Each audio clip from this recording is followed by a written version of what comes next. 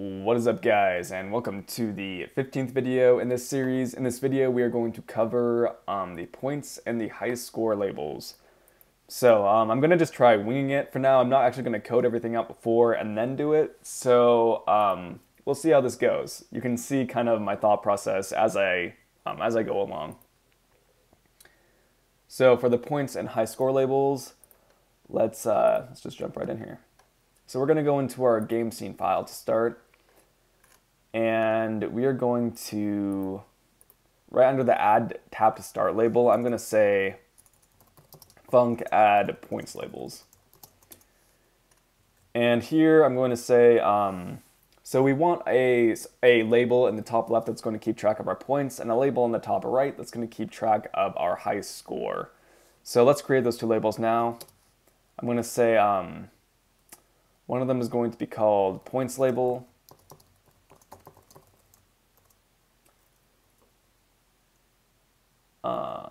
It's going to be text. I'm just going to have that be 0, and I'm going to say let high score label equal sk label node, which is also going to be just a text of 0 here. So actually, now what I'm thinking about it, with our points labels, we're going to want to create a separate class because we're gonna be able to increment our points labels. So this would be my basic thought process. I would basically kind of get started. I would just start coding things out, and then things kind of come along the way, and I readjust and change things as I go. And that's just kind of how programming works. You kind of it's better just to jump in rather than to necessarily think too hard about it on most things. So that's what we're going to do now. We're going to create a new class. So we're going to say it's going to be a Swift file.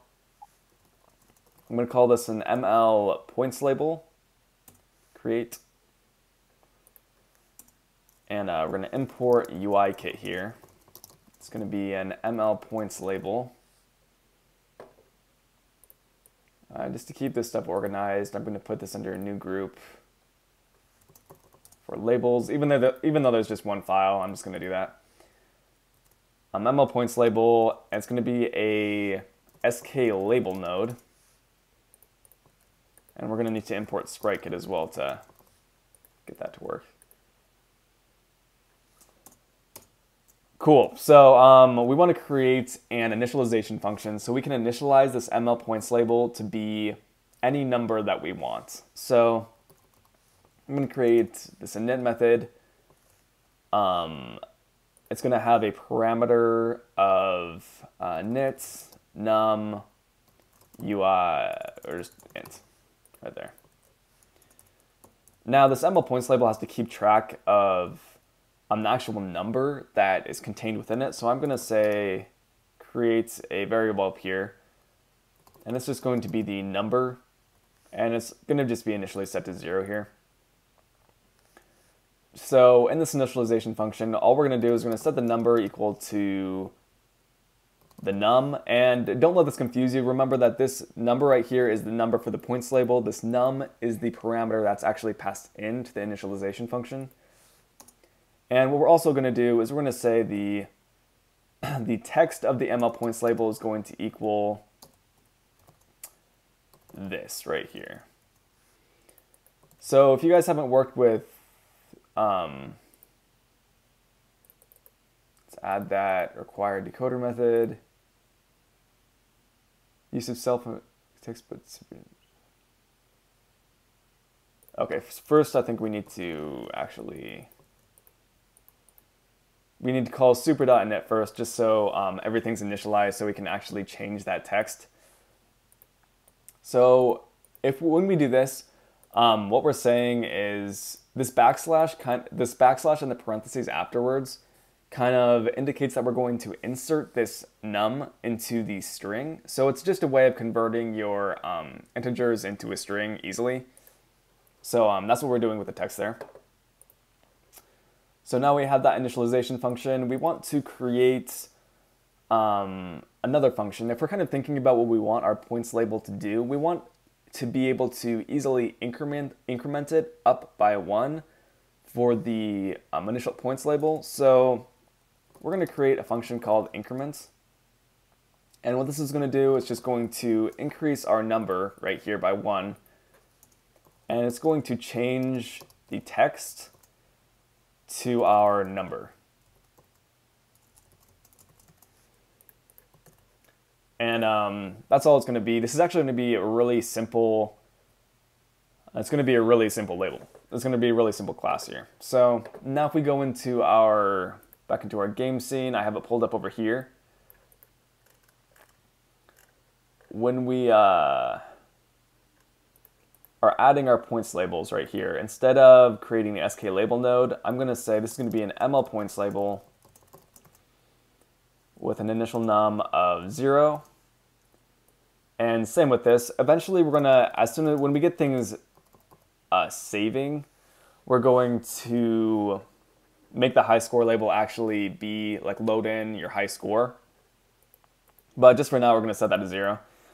We're going to say points label dot font color equals. Actually, just to make it so it's not repetitive, we want both the font color and the font name of both of our labels to be the same. So we're just going to actually put this in the initialization method that we use. So I'm going to say font color equals UI color white color. Font name equals, we're going to just call it Helvetica again. And font size is equal to, let's just try putting it at 20 and see how that works for us. So we're going to do that. Now we have this.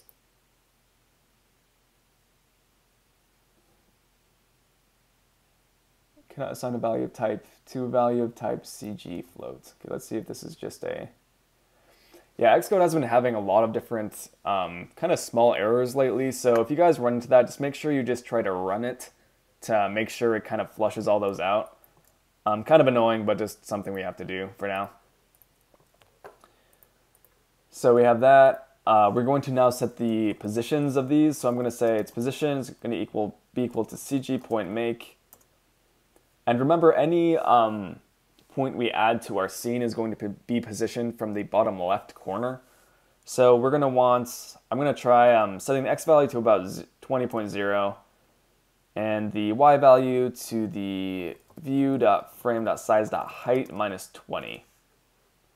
So that's just going to get the height of our scene. It's going to minus 20. So we're going to be in that top left corner for our points label. And let's just see how that works. And we have to make sure we actually add it to our scene.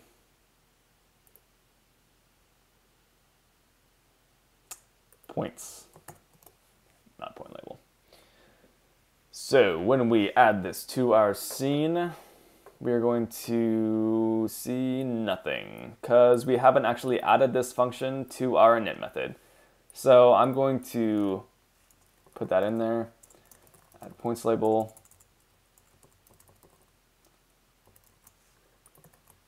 So now when you run this,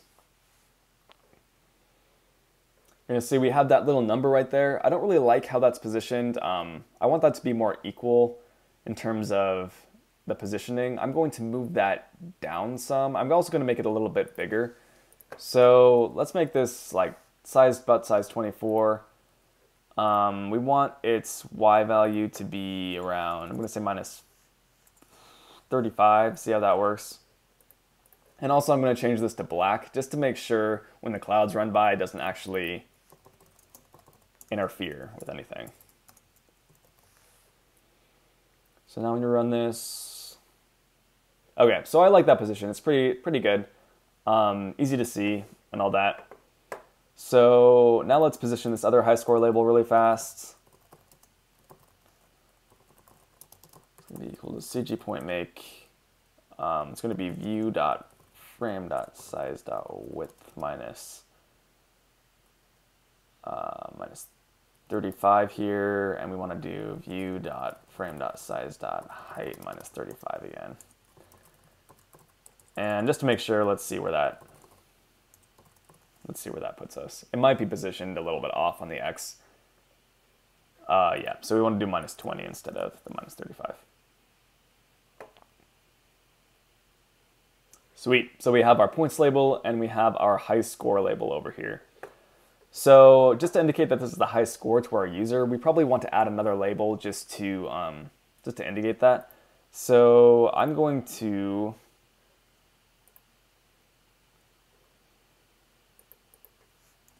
come down here. I'm going to say let high score text label equal. This is just going to be a simple SK label node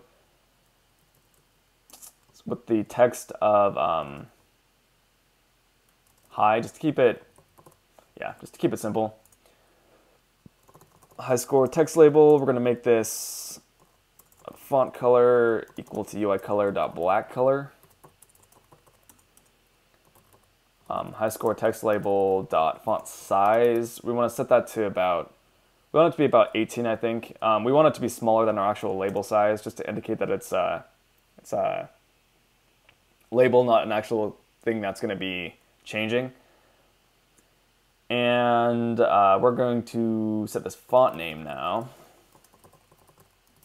equal to Helvetica. And instead of actually adding this to our scene, we're gonna add this to our high score label. So its position is going to be CG point make. It's going to have an X value of 0, and I'm going to guess it's going to be about minus 30 or so. And that's what we're going to want. We're going to want to position it relative to the label that we're going to be adding it to. So we're going to say high score label now dot add child high score text label. And let's see what that looks like now. So we want to just, it looks like we want to probably have this a little bit less. And we also want it to be at about size 14 or so. Run this again, and awesome. That looks pretty good to me. That at least indicates to the user that we have our points label on the left and our high score label on the right. So that's going to be, now that we have these initial labels set up, we can move on to the next video. I'm going to split this up into multiple videos just so we don't have videos that are too long. And in the next video, we'll actually get this guy incrementing every single time we pass a wall. So see you guys in the next one.